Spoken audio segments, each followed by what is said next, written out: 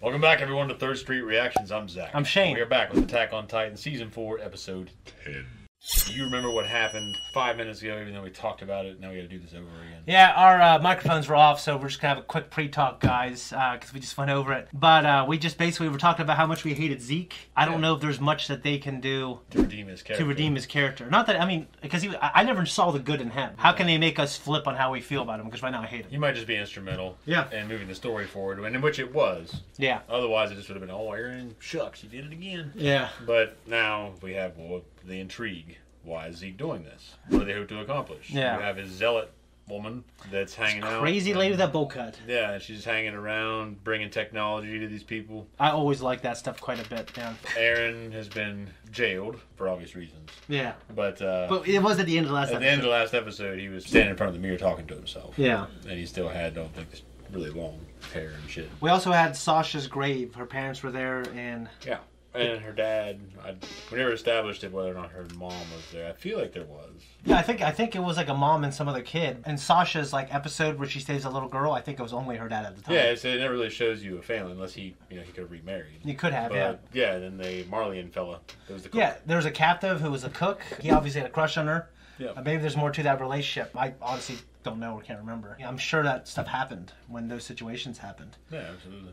So I just think it's a sad... At least that the POWs are treated well. Yeah, the POWs are treated well. I mean, I'm sure that happened. It's a very sad thing. I guess they didn't really enter into this. Well, I guess they kind of did because he was part of the crew that wasn't in on what was going on. They didn't really come there as POWs, but he kind of is. Yeah. Well, I know your daughter particularly likes Sasha. To you, she might not have been your favorite character, but I thought that was such a sad moment. She had some funny moments. I just don't think anything ever happened as much as other characters to really have her grow on you. Like, Connie's the same way. There's some things that happen with Connie, but maybe even less so because he didn't have his own episode, really. No, he probably less. Sasha at least had her own episode. They kind of had an episode with him, didn't it? The thing with his mom and stuff. I remember that, but I just didn't know if it was particularly him and his past. And... When they were held up in the, I can't remember the name of the castle, Uthgar Castle or whatever like that. He's had a lot of big moments. Yeah, but he just didn't have anything to really establish. Yeah, we haven't. Any pain in his past. We kind of met him after his sad stuff was over. Yeah. Because all these people have a sad story, Before we jump into the next episode, if you want to support, first of all, right below this video for everybody, you don't need to be a patron to see it. Go watch the reaction. We can't put it on YouTube because it's anime. It's a long story. If you've been watching for a while, you probably know. But then come back here and watch our review, Zach's review. Also, if you want to, you can go watch the full-length uncut reaction. Let's jump in.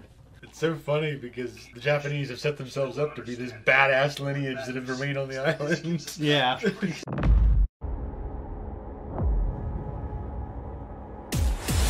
Westworld here flopping around on the timelines and shit, but I know they kind of fill in the gap of kind of what led up to that. My understanding of all this crazy ass storytelling is correct. Then Zeke had already gone over to their side prior to him. Like, they were already aware of him on the island.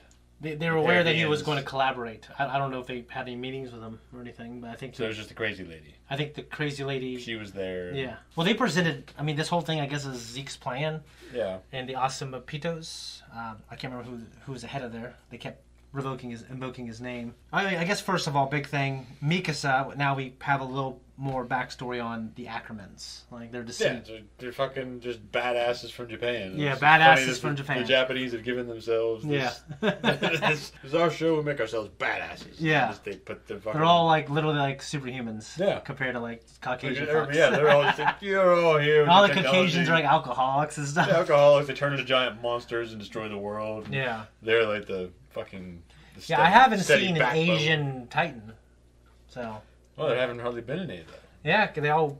Yeah, I mean... They don't live around there, man. I mean, the only one we had were the descendants of that guy, the baby who was left behind, which is Levi, his uncle, and the sister who died. Yeah, and Kenny, his sister, who had been Levi's mom. Yeah. And then Mikasa, and you don't know anything about her family.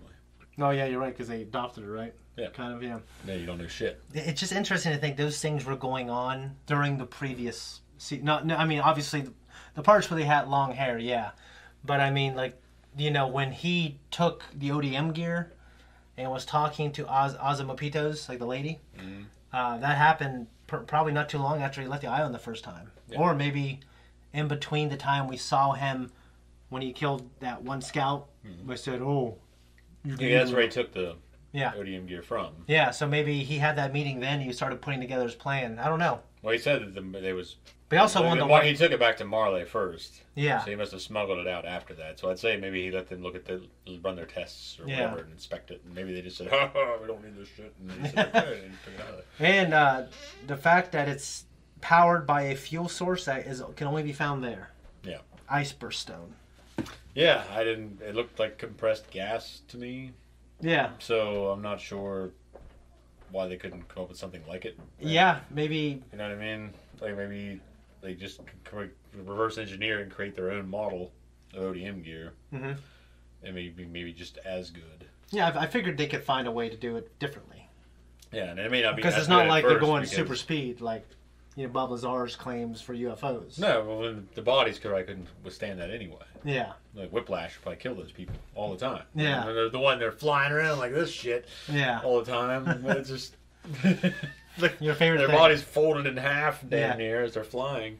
Yeah. But now I get the imagery. I do. So what do you think of kind of the terrible, at least in Historia's case, the kind of terrible plan for Zeke had for essentially to... He's basically doing what the Marlians were doing. Yeah, like we would need to take Historia and she'd have to inherit the power and then she would only have 13 years to live and she'd need to have as many kids as she could. Yeah, just fucking be just cranking them out. Just banging like jackrabbits. And, with their technology, I mean, there's no guarantee she's going to live having a bunch. The more you have, until you get a certain age, the easier it is. But yeah. She's pregnant now. Someone that she knows, but I don't know if it's anyone we know. Hasn't showed his face, so I have to kind of wonder. He's the luckiest guy in the world. It didn't show the entire conversation between the Japanese lady and Zeke either. I feel like they had a lot more to talk about other than the fucking ODM gear. Yeah. So... Can you imagine Marissa Ring just came down to his basement and asked you to marry her? She was like the leader of I don't know. Fucking... Alabama. That'd to be a red state, so she'd have to be from a Democratic state, right? Yeah. I'd say no. Well, there you go. Well, then Levi had a funny line. You guys all got taller, which I think I kind of noticed. Yeah. They were drawing taller to spite him. But Historia's a good soldier. Like a little Vegeta. Yeah. Not as badass as Vegeta. No, not as badass. He's still badass. Yeah, he's badass. But Vegeta he's motivational. Like not in the beginning, he's just an asshole, but he becomes motivational. That's why I love him so much. Mm-hmm. But Historia was a good sport about it. I think as morbid as it was. Yeah, they laid out that plan. I did not see them taking that plan and running with it. Yeah. For one, it'd be boring. But is Aaron is running with that plan now. He's running with something. We don't know what the plan is. Yeah, I mean, the only part I heard. He knows I think what's going on with Aaron is he's short on time. For one, because he only has a little over 5 years to accomplish his goals.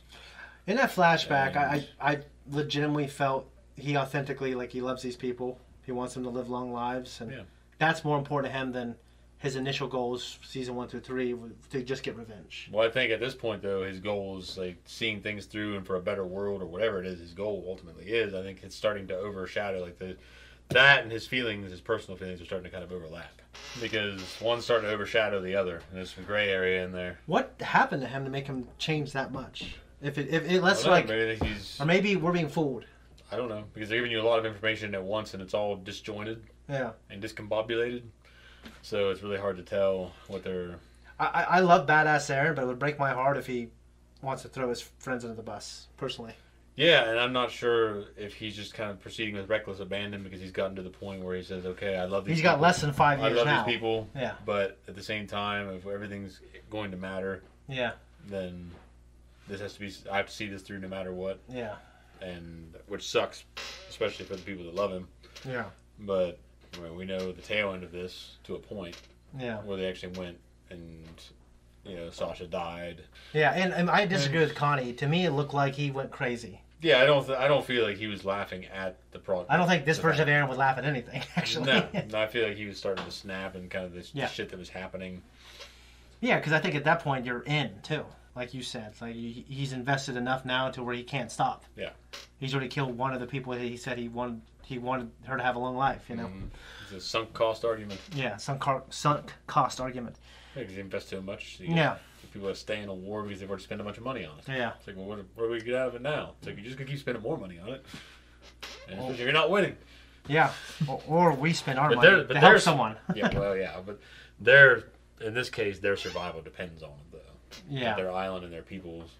See, could you save the world if you knew your friends and family would die because of it, but you would say, you know what I mean? I don't know, because to me, those are the people that matter the most in the world, and the rest of the world. Now, if they were all the rest of the world doesn't care about the people I care about. Yeah. So it's like the only thing I would say is if everyone in the world was going to die anyways, then yeah, I would save the world, even if it meant killing the people I love because they were already going to die anyways. Yeah. That's the only thing that would make sense to me, and it would still be I just want to die after.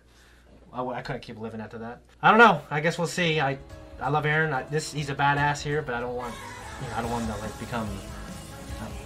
Good Dark. No, I don't want him to become Darth Vader unless he redeems himself. But you can't. I don't know. You can't kill those people and redeem yourself. You got to jump forward 20 years. Yeah. There got to be new people. You got to skip a bit. Yeah. Anyways, I think that's it. You got anything else, sir? No, I do not. Okay, then we're out of here.